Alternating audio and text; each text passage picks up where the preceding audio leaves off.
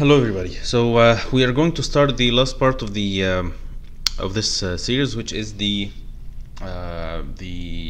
discussion on the combustion reactions. So combustion is just a normal reaction, but there are some special things about combustion that makes it a little more interesting for us, and we study it in more details than normal reactions. There are not going to be a lot of new information. Most of the information that we're going to mention here are known information. However, it's just because it's a very common reaction, and it's a reaction that is used everywhere and every time, so we discuss it in more details.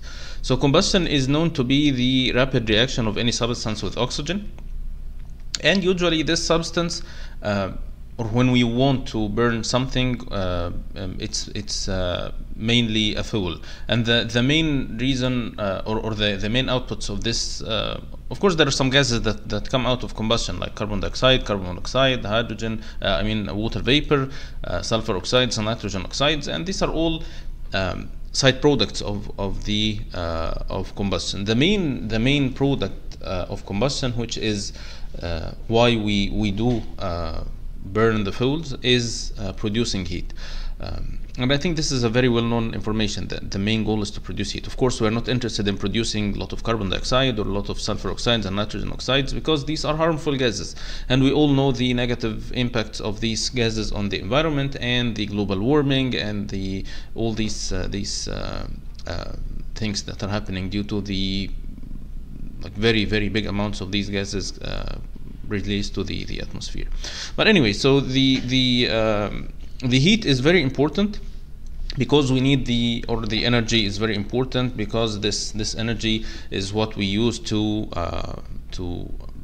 cook food and to produce electricity. So the one of the main or the most used ways of producing electricity is by boiling water and then running turbines. So we need to heat the water to turn it into steam, and then the steam turns the turbines. There are other things like the internal combustion engines in vehicles. It's also combustion. So the fuel is being burned in the engines. So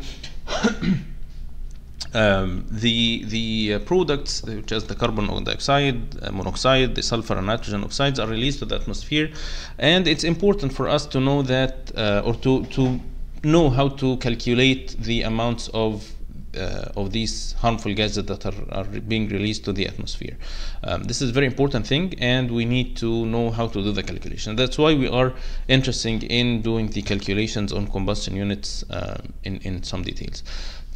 What we're going to do in the coming few videos is we are going to start with a discussion on some of the terms that are commonly used in combustion reactions.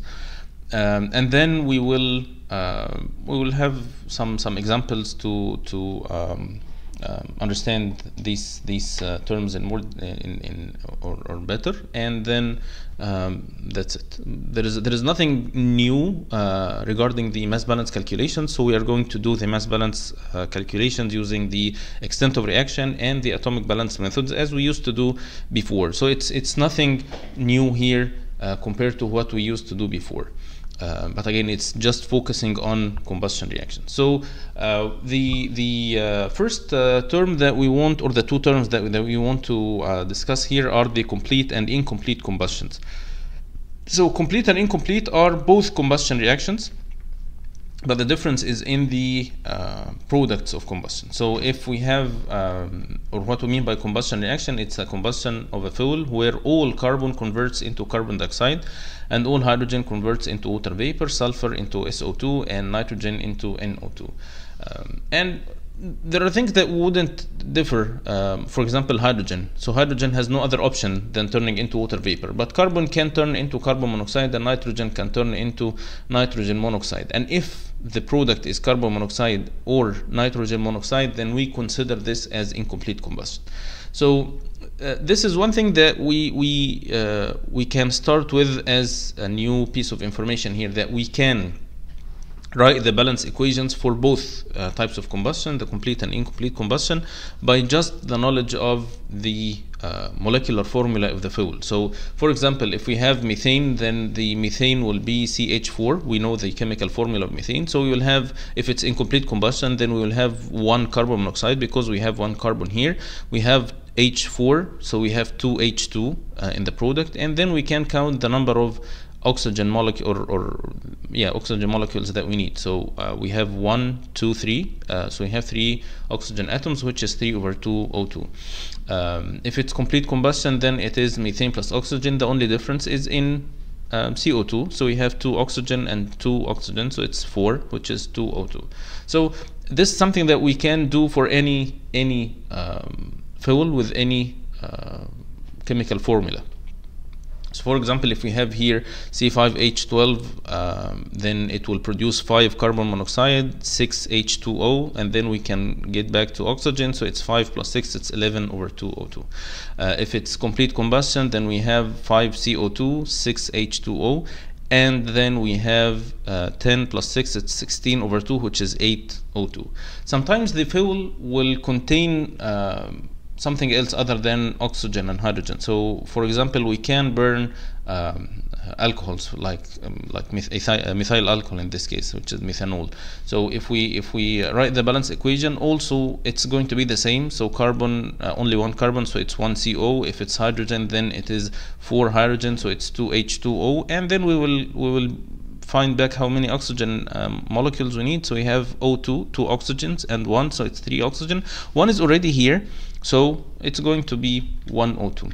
The same for complete combustion is going to be 3 over 2 O2. So writing the equation is not a big deal. We can simply write it. So in this case, this is one difference between these kind of systems and the previous systems that we discussed in the reactive systems. That here we don't need to be given the chemical reaction or the balanced equation of the reaction that's taking place.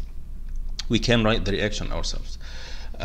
For these equations that we have here, we are writing the equation assuming that we have oxygen only, but usually we don't, or in most of the cases, we don't provide just oxygen. So what we do is we provide air for combustion, and this air is not only oxygen. We know that air consists of different gases, and the main constituents of air are oxygen and nitrogen. There are almost, or maybe less than 1% of other gases like argon, like CO2, like water vapor, but for the majority of the components in the air are oxygen and nitrogen. These 1% are mainly non-combustible materials or gases. So we can consider, just to simplify things for us in the calculations, we can consider that air consists of 21% oxygen and 79% nitrogen, which is a very, very, very good approximation. Okay, so that's why when we calculate or if you look for the average molecular weight of air, it would be around 29, which is the mole fraction times the molecular weight for oxygen and nitrogen.